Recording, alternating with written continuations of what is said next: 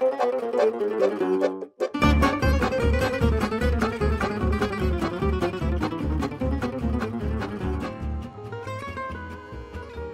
I'm Olivier Kikteff. I founded the band Les Doigts de l'Homme. We actually started busking, playing on the street somewhere in France, in the northwest, in a very touristic area. But I think this is a very good way to learn, because you know, people just ignore you, so you have to, you know, attract them.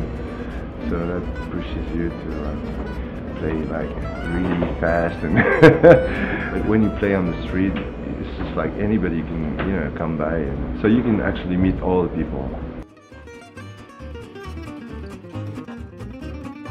When this event is so unique, you know, you get so close to the students. We spend a lot of time jamming, chatting with them, you know, trying to understand who they are.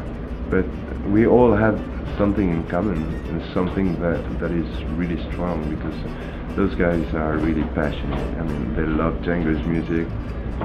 There's just no doubt about it.